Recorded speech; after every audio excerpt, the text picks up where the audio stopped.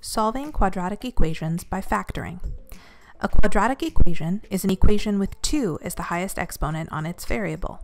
We'll use a basic version of the zero product rule to solve quadratic equations by factoring.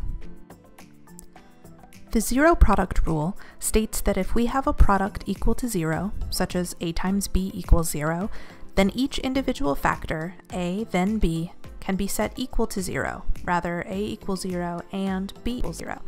We can solve quadratic equations by factoring if necessary, and then use the zero product rule. Say we want to solve n squared equals 10n. I can subtract 10n on both sides to get n squared minus 10n equals 0. The 0 is important in using the zero product rule. On the factoring video, we saw that the left-hand side of this equation can also be written as n times n minus 10. So n equals 0 and also n minus 10 equals 0.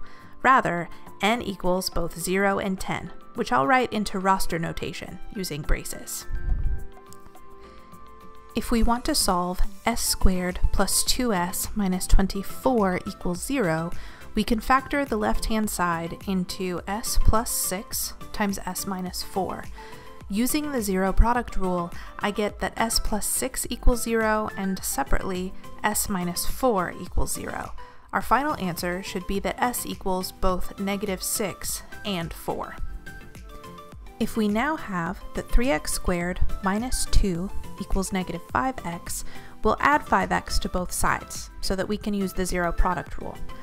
On the factoring video, we saw that 3x squared plus 5x minus 2 factored out into x plus 2 times 3x minus 1.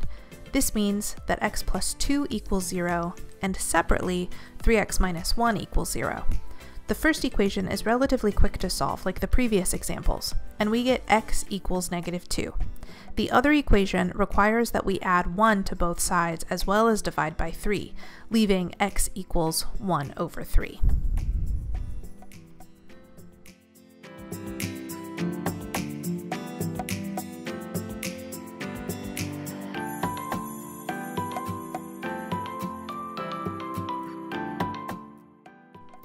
You have learned how to use the zero product rule to solve quadratic equations, as well as how to write out a solution set using roster notation.